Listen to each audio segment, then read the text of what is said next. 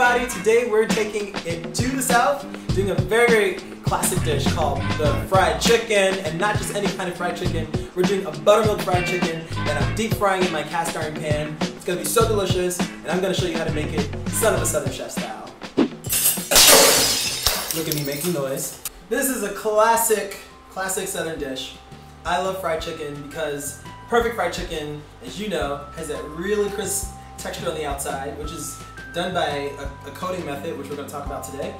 And then the chicken is also really tender. The way that I like to tenderize meat is like with anything else. I like to brine it.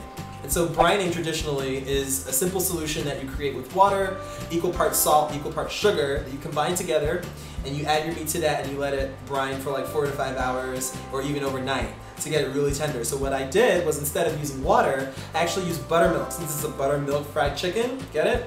And then I've added a little bit more spices to it. So I've got some hot sauce in there, about a ½ cup. I have some cayenne pepper, some oregano seasoning, paprika, garlic powder, and black pepper. And what I did was I just allowed it to sit in there for about 5 hours.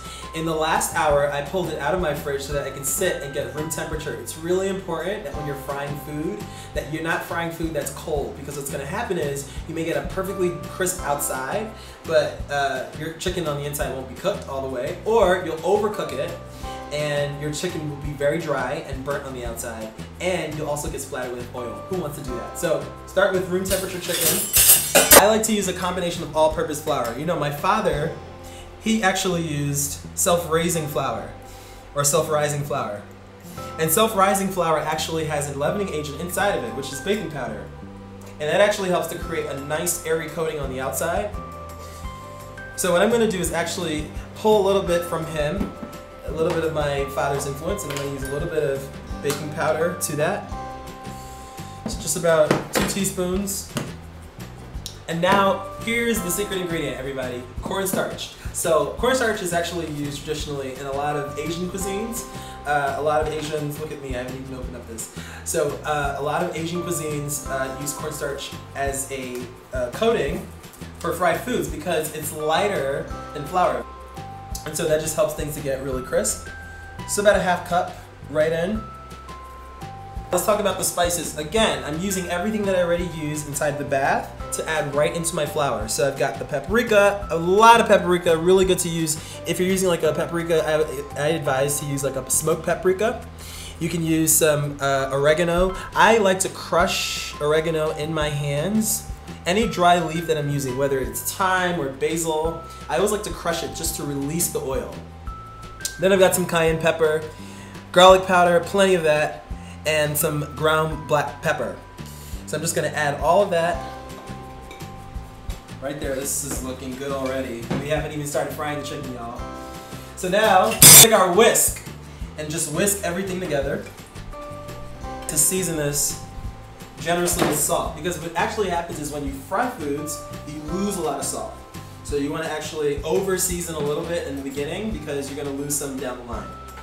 Actually add a little bit, just like drops of the marinade. And now what that's going to do, it's actually going to create sort of like pebbles inside of the flour, which is going to help it to get a nice extra coating. But what I find that tends to happen is that your actual coating on the outside just starts to fall off. So you have perfectly cooked meat, but then you have crust that's not sticking, it's not adhesive. So I find that by adding a little bit of the marinade, it helps to add a little bit of extra coating. So it should just start to crumble up. You'll start to see that happen right there.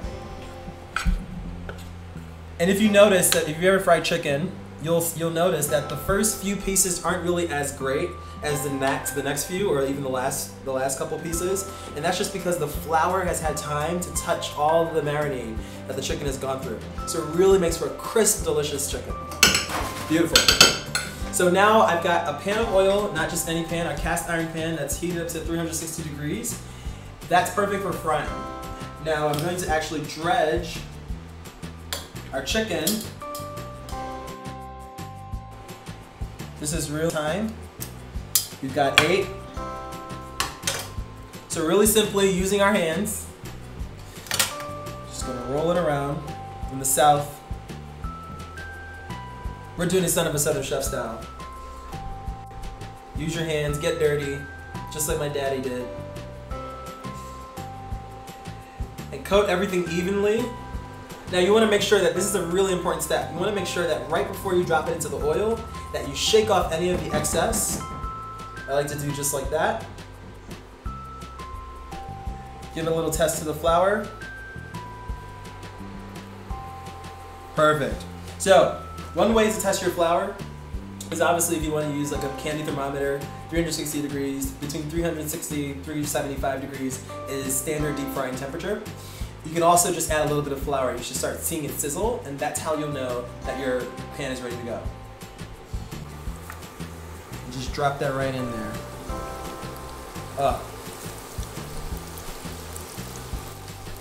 Who wouldn't want to eat this?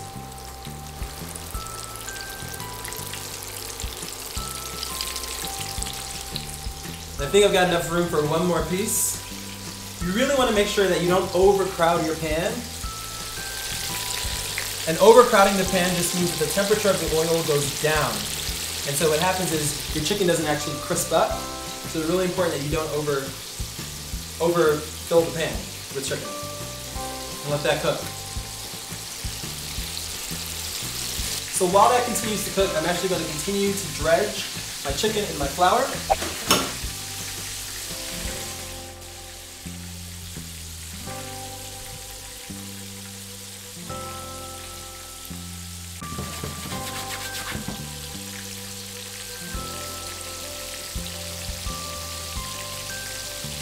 Now, about halfway through the cooking process, it's been flipped on one side for about 5 minutes.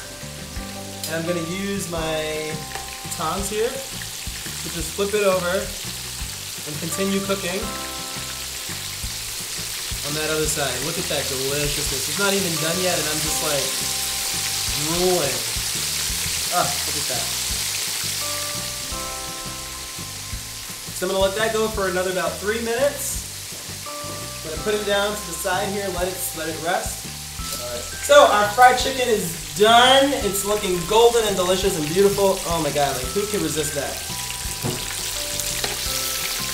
One at a time. Bring these cuties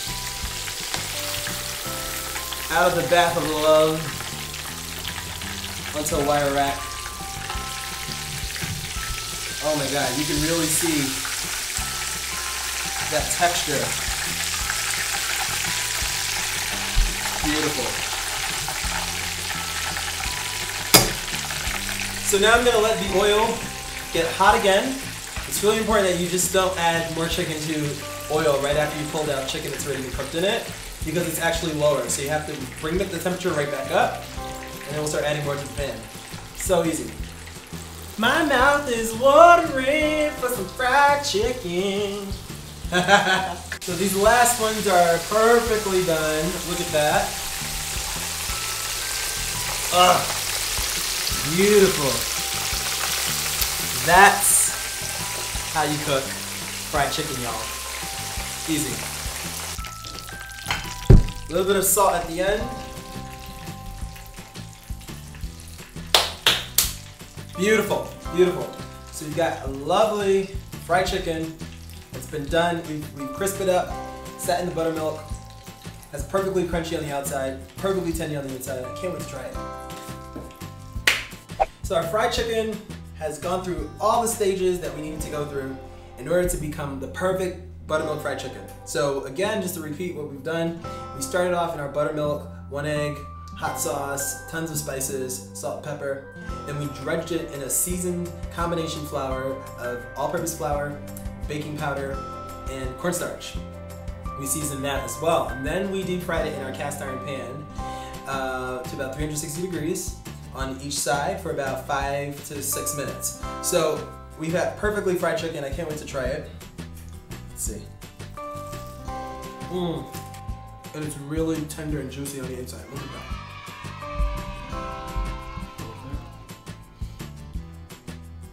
That is a lovely piece of fried chicken. For this recipe, you can go on my website, sonofasouthernchef.com/recipe/recipes to find out how you can make this. So easy. All right, get out of my face, guys. I need to eat.